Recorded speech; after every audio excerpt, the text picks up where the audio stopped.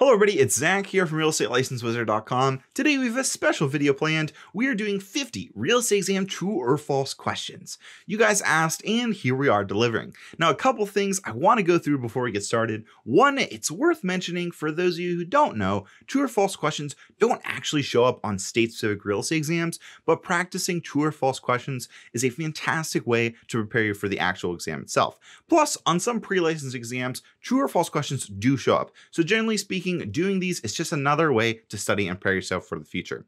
Now, two, these topics will be featured on the national portion of the real estate exam. So yes, this video is good in all 50 states. Three, you can follow along in many different ways. I recommend grabbing a paper and pencil and jotting down things as you go, or feel free to just listen to me all the way through. Now, four, all this information is located on our website, realestatelicensewizard.com. If you want to study at your own pace, go through our prep course, all that good stuff, linked down below. And then five, if you're new to the channel, please consider subscribing for more real estate exam related stuff. That way you can pass the exam, no problem. All right, guys, without further ado, let's jump right into it. Alrighty, so let's get started. So the first true or false question is going to be this. True or false? A trustor is the one who transfers a property upon the trustee. So is it true or false? I'm going to give you guys a few moments to think it over and come up with your answer.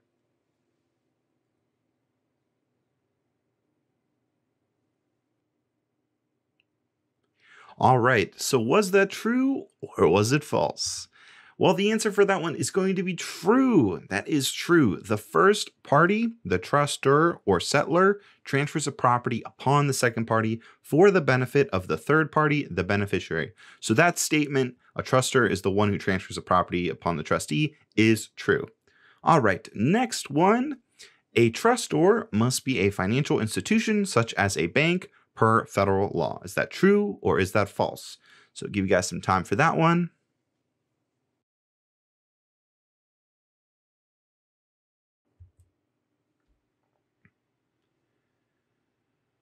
Alrighty, so hopefully you guys came up with your answer. Was that true or was that false? Let's take a look.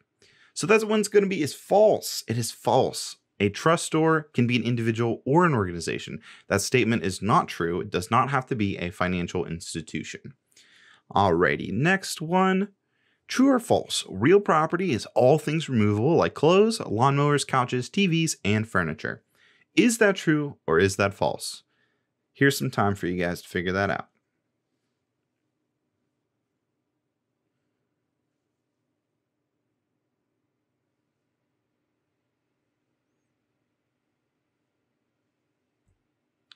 Alrighty, so hopefully you guys came with your answer. What is the answer for this one? Well, it's going to be false. Real property is all things attached to the land and the legal rights to it. Real property is usually things that are immovable, such as a home itself or the buildings within the property line. There are some exceptions of items that can be moved that are still real property, like for businesses, but what it listed was personal property, not real property, personal property. So that is why the statement was false. Alrighty, next one. True or false? The terms realtor and real estate agent, although commonly used interchangeably, are two different titles. So is that true or is that false?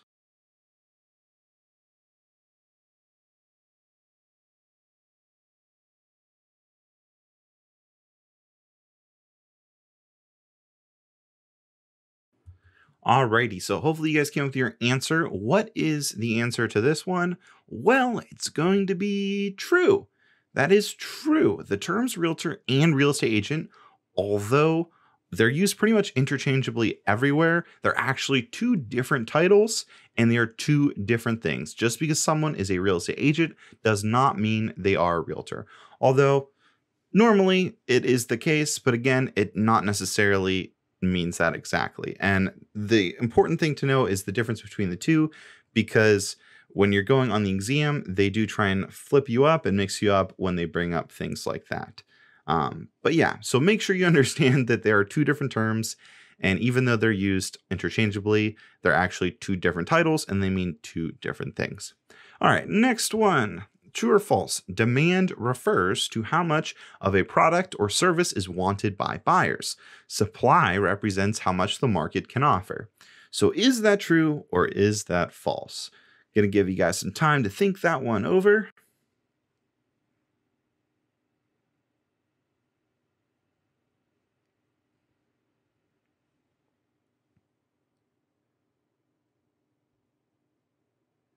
Alrighty, so hopefully you guys came up with your answer. Was this one true or was this one false? Well, this one's going to be true. True. Demand refers to how much a product or service is wanted by buyers, and supply represents how much the market can offer. It's important to remember that supply and demand functions like a scale. Alrighty, next one, true or false? The 28/36 rule states a household should spend a maximum of 28% on total debt services and no more than 36% of its gross monthly income on total housing expenses. Is that true or false? So have a couple seconds to think this one over and read carefully.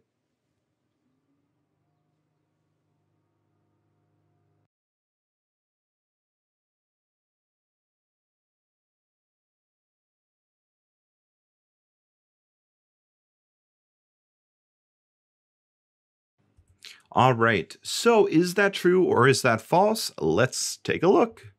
All right, so that one's going to be false. That's right. The numbers are flipped. I'll go back so you can see which numbers are specifically flipped. So take a look at this. It says a maximum of 28% on total debt services. Well, that's actually wrong.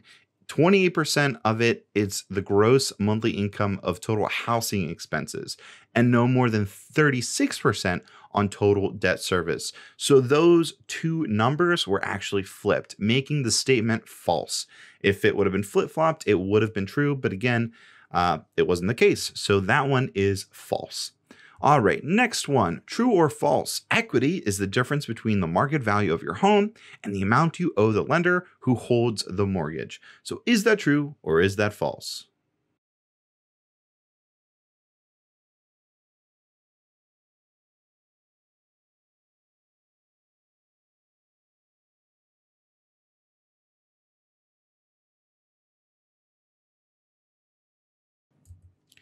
All right, so the answer for that one is true.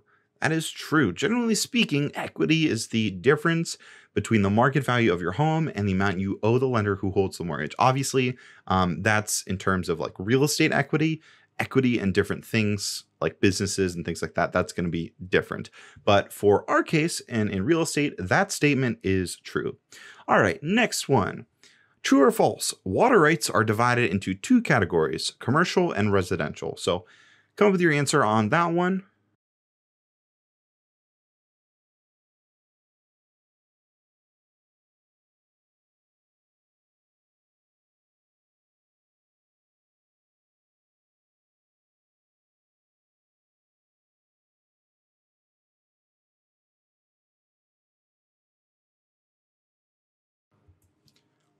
Alrighty, so what'd you guys come up with?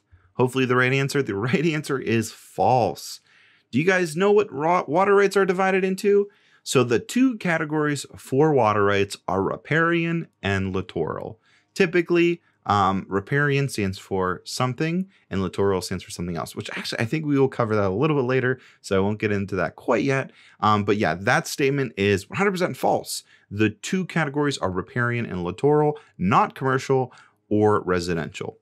All right, so next one, true or false? Implements are annual crops produced by cultivation legally belonging to the tenant with the implied right for its harvest, and they are treated as the tenant's property. So is that true or is that false?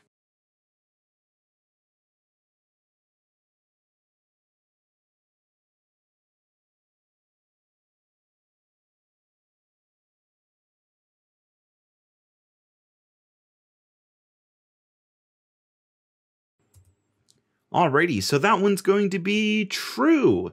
That is true. Implements are annual crops produced by cultivation legally belonging to the tenant with the implied right for its harvest, and they are treated as the tenant's property. So that is a true statement. That is true. And pretty much that was the definition, is what they were giving you there. All right, next one. True or false? Surface rights are the rights to use the surface of the earth. Subsurface rights are the rights to the natural resources lying below the earth's surface. So is that true or is that false? Here's some time for you guys to figure it out.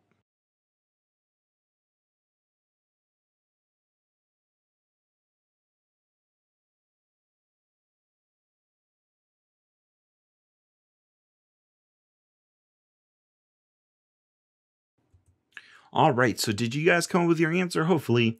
So is this one true or this one false? This one is going to be true. That's right. Surface rights are the rights to use the surface of the earth. It's pretty self-explanatory there. It's almost in the definition, basically. And of course, subsurface rights are the rights to the natural resources lying below the earth's surface. So that statement is true. Alrighty.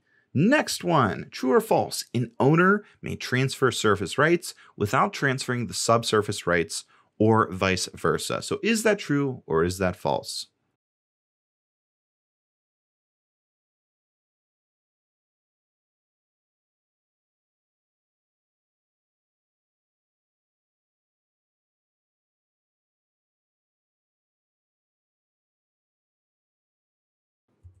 Alrighty. So what is the answer to that one? This one is going to be true. That is true. Surface rights are transferable without transferring subsurface rights and vice versa. For example, a landowner can sell his rights to an oil and gas company, the subsurface rights that is, but he can still own the land on top of it itself, or vice versa, again, depending on the circumstance. But they are both transferable without transferring the, certain ownership of one of the rights. All right, next one, true or false? Encroachment is intrusion on a person's territory or property. Is that true or is that false?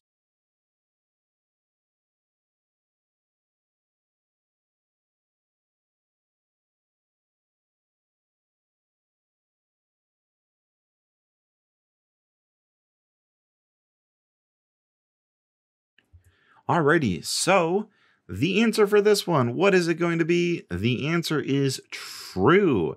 That's right. By definition, encroachment is intrusion on a person's territory or property. Similarly to the penalty in football, encroachment. If you guys are football fans, it works very similar to how the penalty works. Encroachment is the intrusion on a person's territory or property. Alrighty, next one, true or false? Joint tenancy is when a parcel of real estate is owned by two or more tenants. Upon the death of a tenant, that share is transferred to the estate or heir of the deceased tenant. Is that true or is that false? Have some time to think this one over.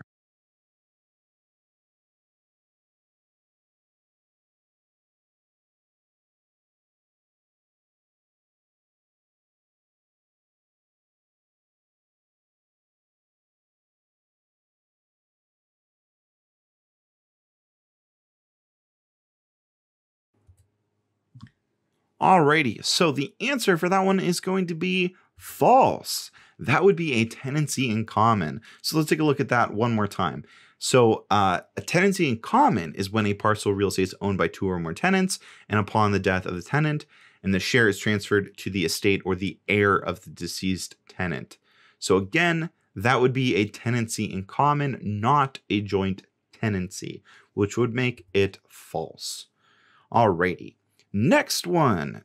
What is the next one, true or false? To create a joint tenancy, the co-owners must share 5 unities: time, title, transfer, interest, and possession. So go ahead and think about that one and come up with your answer.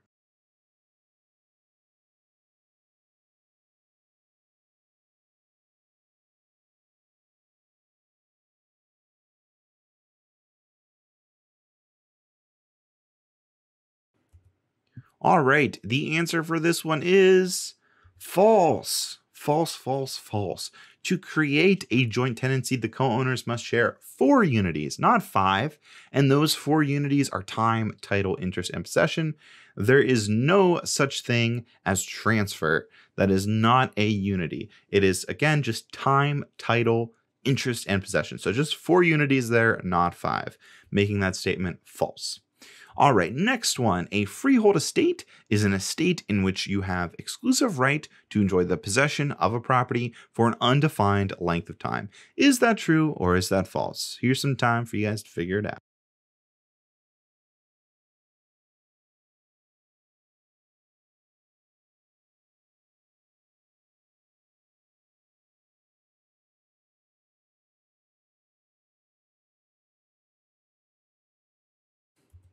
Alrighty, so what's the answer for that one?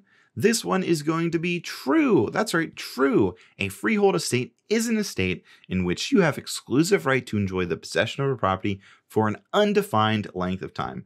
Again, that's another one of those definitions that's pretty much verbatim. So again, that is a true statement. The answer is true.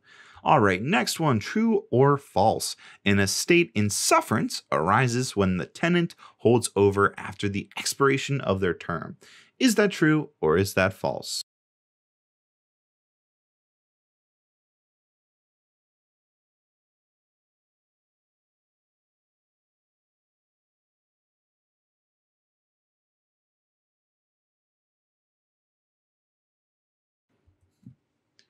Alrighty, so the answer for this one is true. It is true. An estate in sufferance arises when the tenant or a tenant holds over the expiration of their term. Simple as that. All right, next one, true or false. A periodic tenancy and estate at will are the same thing. Is that true or is that false? So have some time to think that one over.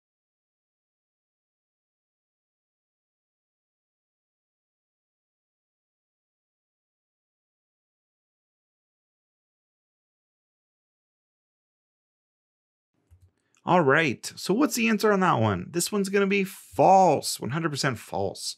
An estate at will means that it can be ended at any time. A periodic tenancy is when a leasehold agreement, is a leasehold agreement that specifies an initial period of tenancy and the length of the agreement. So it does not end again at a specified period. You see, does that make sense? So there are two different things. Again, an estate at will means they can be ended at any time, while a periodic tenancy is one that has an initial period of tenancy and the length of the agreement, but it does not end after the specified period. So again, those are a little bit different, but again, when you're reading those definitions, you should understand periodic, estate at will, two different things there. Alrighty, next one, true or false. A percentage lease means a percentage of your mortgage is reinvested into a trust. This type of rental or mortgage is primarily used for residential property. So go ahead and think that one over.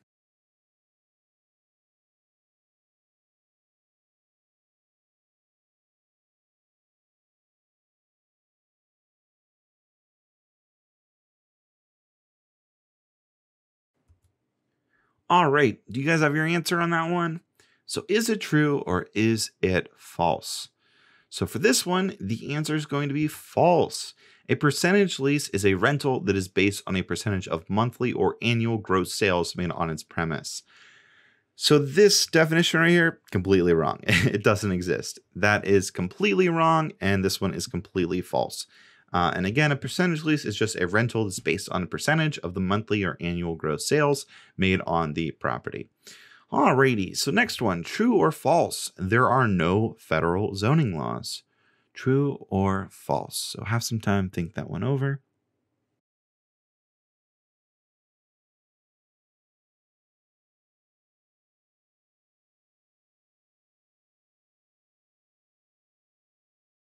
Alrighty, is it true or is it false?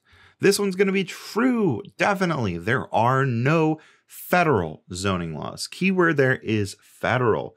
There's just state or county zoning laws. Again, there are no such thing as federal zoning laws. So that is a true statement. Alrighty.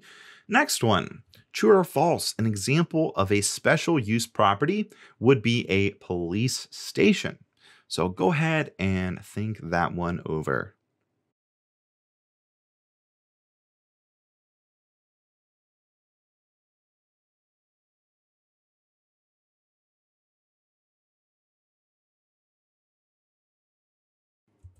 All right. What is that one? Well, that's one. Oops, misspoke there. That one is going to be true. True. It is a special use property. A special use property would be properties that are there to benefit the public, such as schools, hospitals, and police stations, making that statement true. The answer is true. All right. Next one. A buffer zone is a space of land between two use districts, such as a park, playground, or highway. Is that true or false?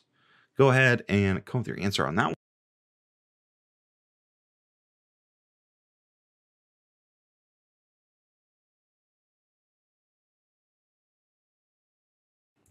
Now, I believe there is a misprint right there. It should say a buffer zone is a space of land between two districts, not two use districts. But that really doesn't matter too much. The answer still remains the same. The answer is going to be true. So, by definition, a buffer zone is a space of land between two districts, such as a park, playground, or a highway. All right, next one. True or false?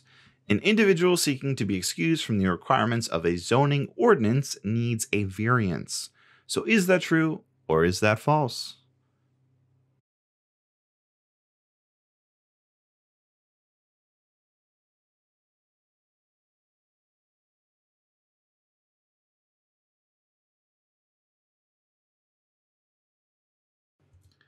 Alrighty, what's the answer for this one?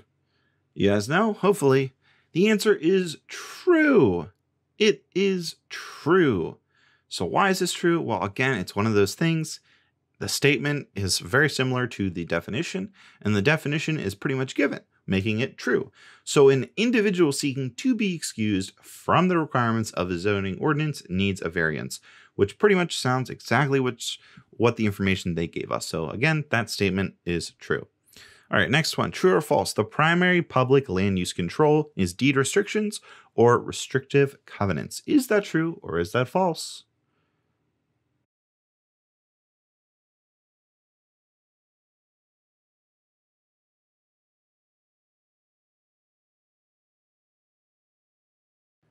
Alrighty, so what is that one? This one is going to be false.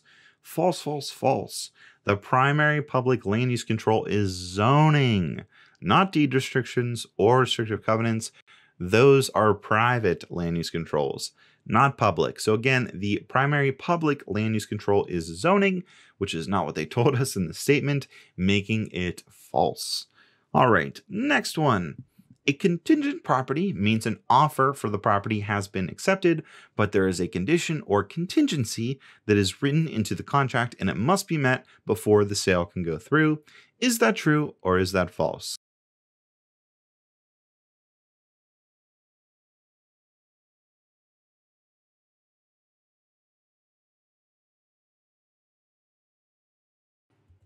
All right, what's the answer for this one? It is true. A contingent property means an offer for the property has been accepted, but there is a condition or contingency that is written into the contract, and it must be met before the sale can go through. Alrighty, next one. True or false? Corporations may be formed for profit or non-profit purposes. Is that true or is that false?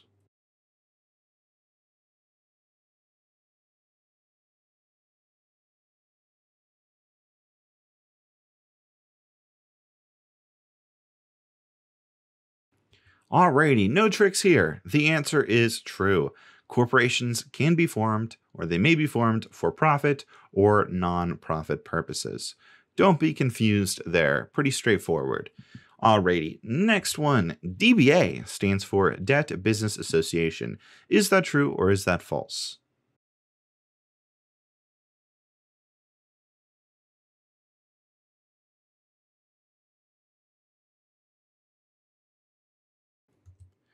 Alrighty, so what's the answer for this one? This one's false. So DBA does not stand for the Debt Business Association. What does it stand for? It stands for Doing Business As. So that one is false. Alrighty, next one. True or false? Escheat is when a property owner dies and leaves no proper documented inheritance plan. The property ownership then reverts to the government. Is that true or is that false?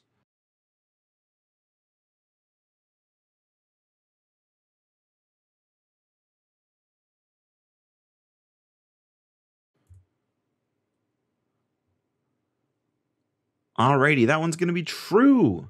It is true. Escheat is when a property owner dies and leaves no proper documented inheritance plan. The property ownership reverts to the government. Escheat basically just ensures that property always has ownership. Pretty straightforward there. Alrighty, next one, true or false, an LLC is a hybrid legal entity that has certain characteristics of both a corporation and a partnership or sole proprietorship. So is that true or is that false?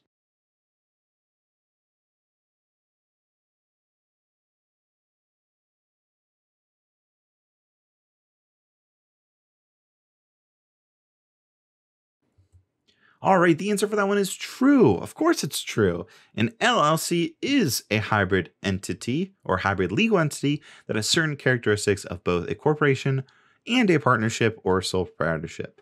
When you hear LLC, just hear hybrid legal entity. Just think of that because really that's what it is. By definition, it's a hybrid of kind of all those business types. And of course, why do we need to know those business types? Because we have to be familiar with how the ownership works in terms of, is it individual ownership, like in a sole proprietorship or partnership where the actual person owns the property, or when it is a legal entity like a corporation or LLC? Again, they are protected because the business itself owns the property. So again, it's important to understand that distinction there. All right, next one. Littoral rights pertain to landowners whose land border large rivers. Is that true or is that false?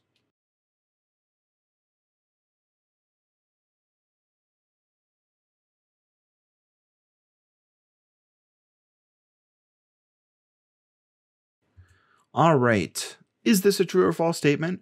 Well, it is false. That's right, it's false. Littoral rights pertain to landowners whose land border large, navigable lakes and oceans. Riparian rights pertain to properties that adjoin a river or stream. So remember earlier we were talking a little bit about that and how water rights were divided into two sections. Those two sections are littoral and riparian. And guess what, guys? Here's a super easy trick if you're still struggling with this. The super easy way to remember the difference between littoral rights and riparian rights is littoral stands for lake. So think of lakes or large navigable oceans, lakes. So lakes, littoral lakes, and then riparian rights. Think of rivers or streams. So riparian rivers, riparian rivers. Simple as that. That trick alone, you should never get those ones confused. Again, littoral lake, riparian river. All right, next one. All right, true or false? The Superfund Amendments and Reauthorization Act of 1986, excuse me there, was passed when the original act, CERCLA, expired in 1985. Is that true or is that false?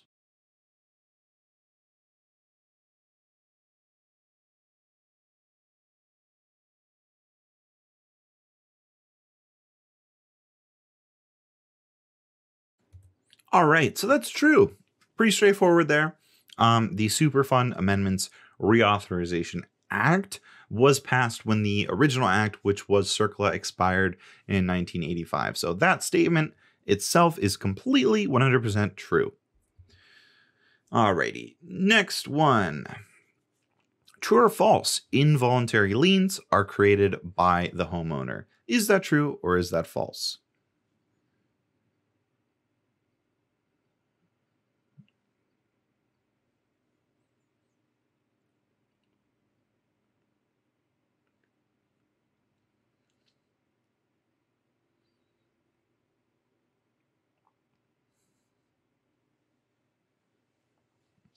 All right, so what's the answer for this one? Well, it is false. That's right, it's false. Involuntary liens aren't created by the homeowner. It is a claim imposed against a property without the consent of its owner. Involuntary liens are placed usually by the government or any government revenue authorities, for example, for like unpaid duties or taxes. So again, that statement is false. Involuntary liens are not created by the homeowner, but by somebody else. All right, next one, true or false? Functional obsolescence refers to the loss of property due to external factors, meaning things off the property affecting the property's value. True or false?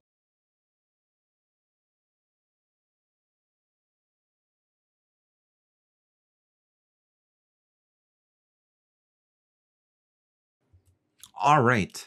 Is that true or is that false? Well, this one is going to be definitely false. It is false. So why is this false? Well, economic obsolescence refers to the loss of property value due to external factors, meaning things off the property.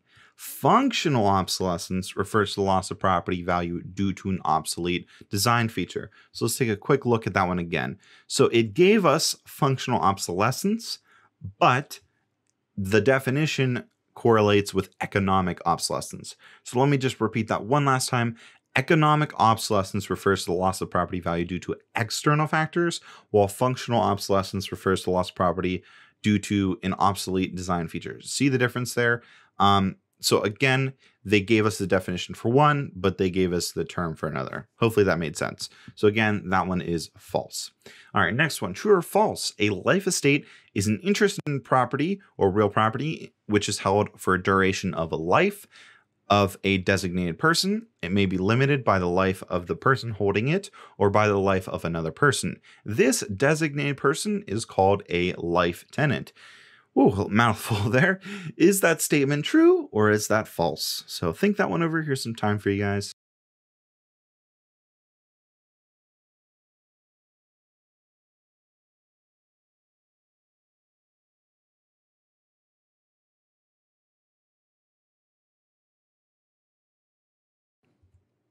All right, a little bit of a lengthy one there, but you know what? Everything that they said here is true. These are all true statements. So again, it was a long one, but they're all true. A life estate is an interest in real property, which is held by the duration of the life of a designated person. It may be limited by the life of a person holding it or by the life of another person. This designated person is called a life tenant. So again, that statement is completely true. All the little parts about it, which makes it, of course, true. All right, next one, true or false? A parcel of real property that has an easement over another property is best described as a dominant estate or the dominant estate. So is that true or is that false?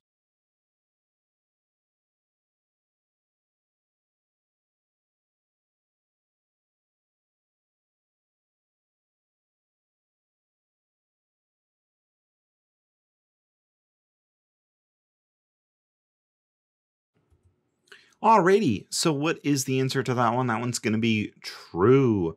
Definitely true there. By definition, a dominant estate is a parcel of real property that has an easement over another property or piece of property. And of course, the great way to remember that one is the dominant estate. It dominates the other piece of property. And then the other one, obviously, well, I don't know if I should get in that because maybe we'll cover that later, but the key way to remember that is the dominant estate dominates the other piece of property, which is why it has the easement. So again, that's the kind of quick way to remember it. And if we do cover the other definition, you'll see why that makes sense. All right, next one. True or false? Generally speaking, when the supply of available houses in an area increases significantly, the average cost of housing goes up. Is that true or is that false?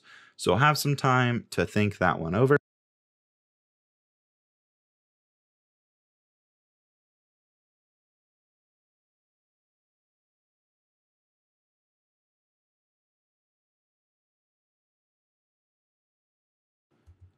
Alrighty. So is this a true or false statement? It is false. That's right, it's false. When the supply of available houses in an area increases significantly, the average cost of housing goes down. So what was the difference there? Down, not up.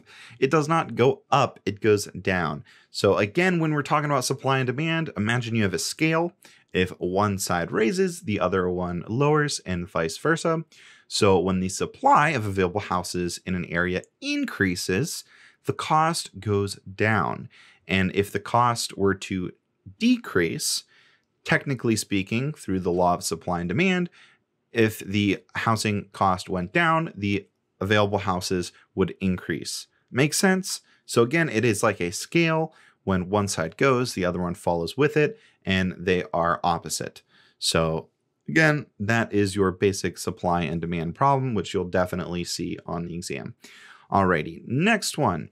True or false? The three main forms of depreciation are major obsolescence, minor obsolescence, and physical deterioration. So go ahead and think that one over and come up with your answer.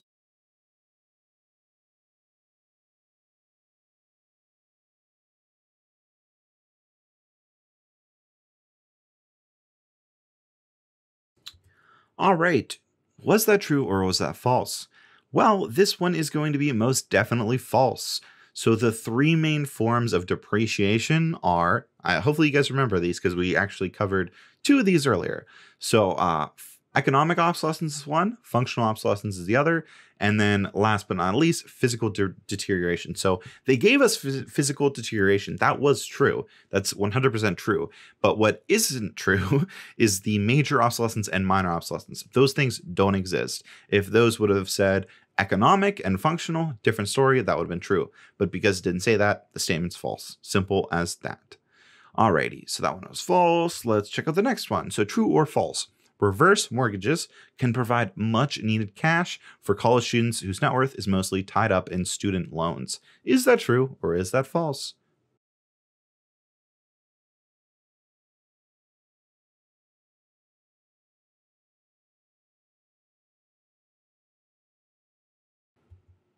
Alrighty, so that one is false. Completely false, guys. Completely false. So what is a reverse mortgage, first of all? Well, reverse mortgages can provide much needed cash for seniors whose net worth is mostly tied up in the value of their home. So not college students and not the student loan debt. It is for people dealing with their value tied up in their home. And again, it's for seniors. So that statement is false. All right, next one. True or false? Eminent domain is a term used to describe the right of the government to take over privately owned real estate, usually despite the owner's wishes. So go ahead and think that one over. Go with your answer.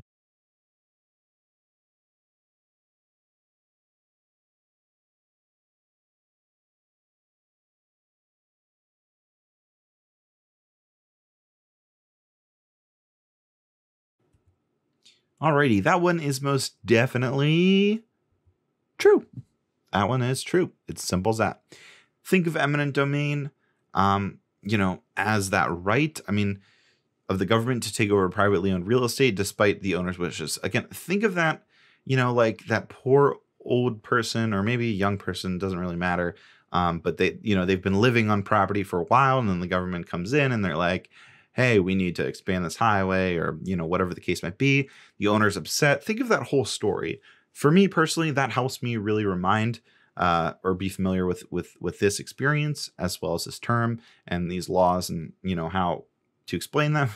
But basically, just remember that story. Think of somebody, maybe you know somebody personally, maybe you don't, or maybe you've heard, on the news about someone who's lived somewhere so long and, they're very upset because maybe, the government came in, they were like, hey, we need to take this land for something. Again, that is eminent domain. So just remember that. All right, true or false? Water rights are appurtenant. So is that statement true or is that false?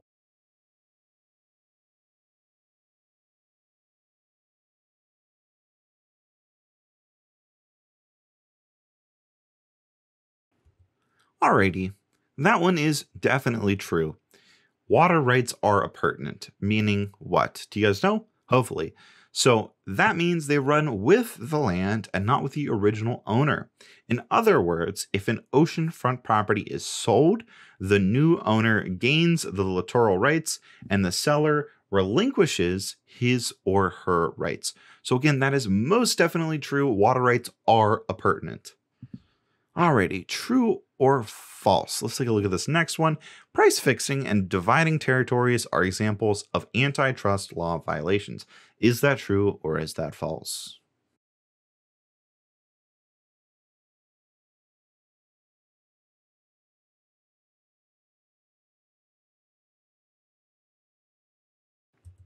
Alrighty, so that is definitely true. Those are both fantastic examples of antitrust violations, which means you definitely don't want to do them, and you definitely don't want to, even be remotely close to doing something like that, because you could end up in jail, fined, lose your license, all that good stuff.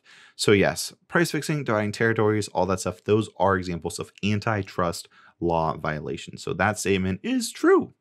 All right, next one, true or false? The income approach is primarily used for rental properties, as not all properties generate income. Is that true or is that false?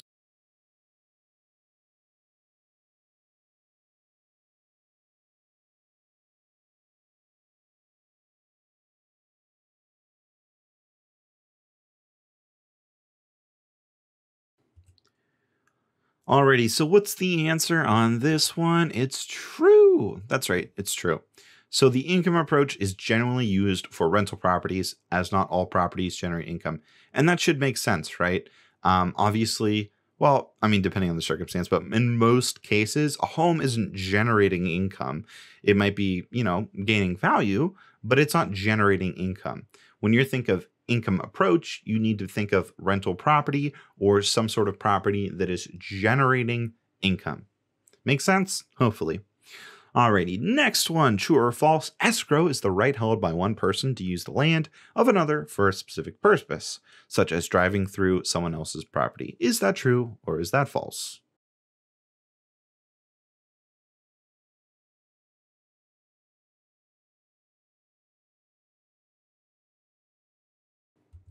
Alrighty, that is most definitely false.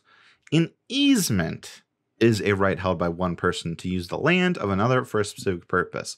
Not escrow, an easement. An easement. So the definition they gave us is for an easement, not escrow. So that statement is definitely false. And for bonus points, the definition for escrow is basically it's just a way to transfer money or property from one party to another through the use of a neutral third party agent. So again, that totally doesn't line up with what they gave us, making that statement 100% false. Alrighty, next one, true or false? A clause identifies a particular section of a real estate contract. Is that true or is it false?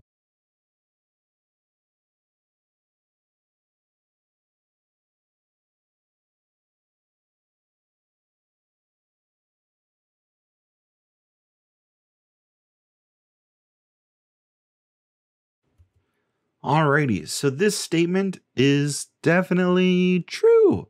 That's right. A clause identifies a particular section of a real estate contract. And if you guys are not familiar with clauses, check out our clause videos. We have a bunch of them, and they are super important to understand because obviously you need to distinguish which clause is which. And again, a clause just identifies a particular section of a real estate contract. And I believe our next couple questions are going to have to do with clauses, so stay tuned and buckle up for these. Yep. All right, so next question, or next true or false question. True or false, the habendum clause is the statement in a contract that describes the rights and interests being given. It almost always begins with the words to have and to hold. Is that true or is that false? So here's some time to read that over, think it over, and come with your answer.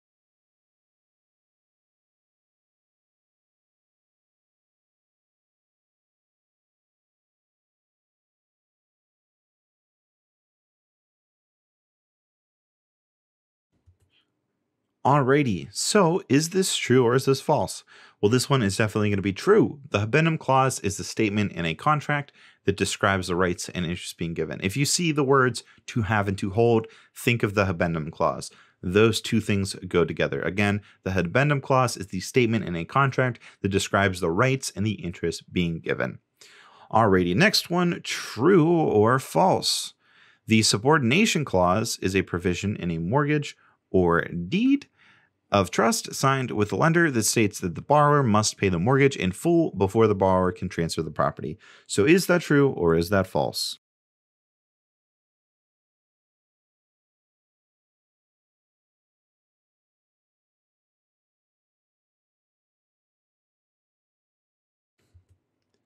Alrighty, so for this one, you got to be familiar with the subordination clause and what that means.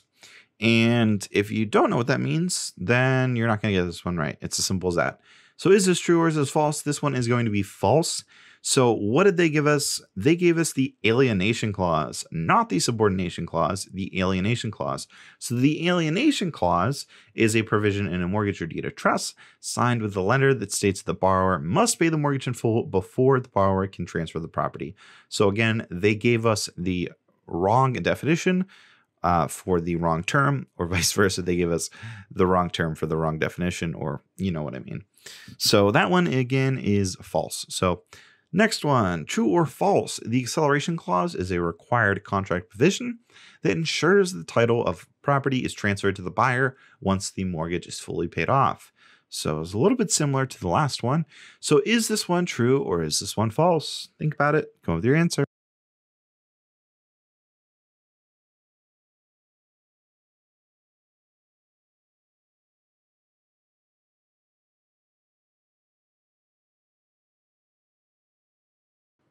Alrighty, so what is the answer for this one? Well, it's going to be false.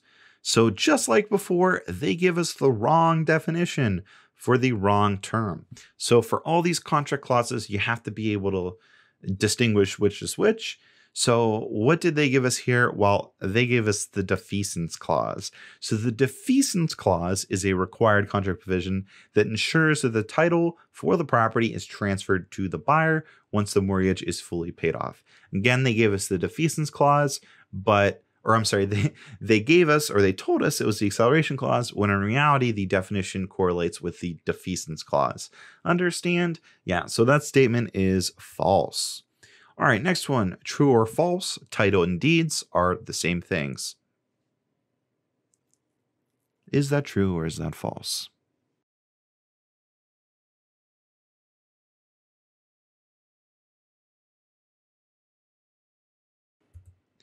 All right, so this is going to be a simple false with a special explanation here. So some people, maybe it was you or maybe somebody you know, thought that this was true, that title and deeds are the same things, or title and deed or having a deed are the same thing. So that is false. Having title is not a physical thing. It's not like a deed where there's an actual paper in a courthouse that says you own the property. No, title is merely a legal concept of ownership. Deeds, on one hand, are actually the legal documents that transfer title. It's super important to understand that distinction. People mix this up all the time, and the exam will get you on this one. So while having title is the concept of owning the rights towards an asset, or in our case, property, deed, on the other hand, obviously is the legal document that transfers the title itself. So understand that these are two different things, and that you need to understand the distinction. And we actually do have a full video on that if you're interested as well. But yeah, so again, title and deeds are not the same thing. They're similar. They're very similar in real estate, but again, they're not the same. All right, next one. Equitable title is the interest held by one party to purchase property before closing. Is that true or is that false? Here's some time to think that one over.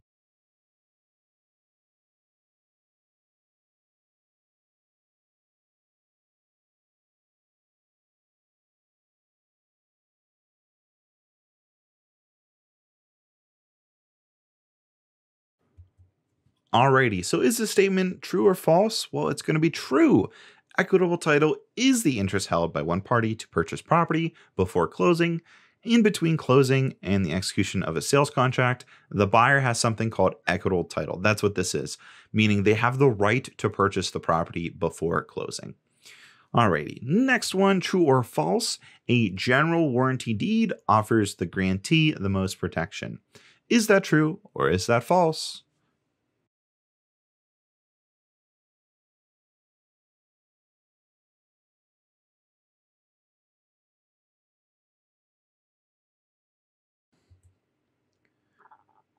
Alrighty, so this one is going to be true. A general warranty deed offers the grantee the most protection. You need to remember that, most protection. Now, with this type of deed, the grantor makes a series of legally binding promises called covenants and warranties to the grantee, agreeing to protect the grantee against any prior claims and demands of all persons whomsoever in regards to the conveyed land. So again, the statement they gave us, general warranty deed offers the most protection. That is 100% true. It is true. Alrighty, true or false, in all states, the sellers must disclose whether someone has died on property within the last 8 years. Is that statement true or is that statement false?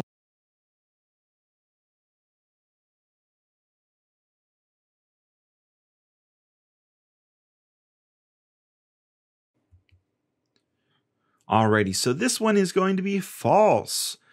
Really? False? Yes, false. Why? Because it varies per state. In some states, you have to disclose whether or not someone died on a property within the last 8 years. In others, you do not. But that's a super important distinction, which leads me, I guess, to a pretty good ending. But you have to be familiar with your state laws. It's as simple as that. If you're not familiar, then you need to look into state-specific coursework or state-specific study guides so that you understand these laws and all that good stuff. And that is going to be it.